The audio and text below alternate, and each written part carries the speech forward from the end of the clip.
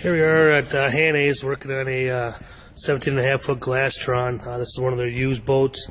We're in there doing a demo with the sales team, Brandon Hanson, with Wizard Products here. I was just showing me the turbo cut, and I kind of seen this. I was like, wow. Everybody deals with oxidized boats. And what I'm looking at here is the reflection of the light about up in this area from our overhead lights. This is an area where Brandon worked with our straight wool pad and our turbo cut, which is a pretty inexpensive compound.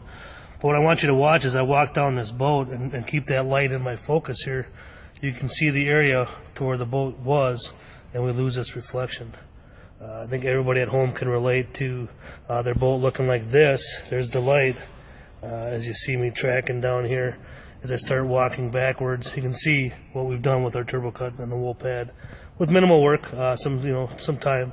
But for you people that at home that have boats that look like this, we can make look like that for pretty inexpensive. Thanks.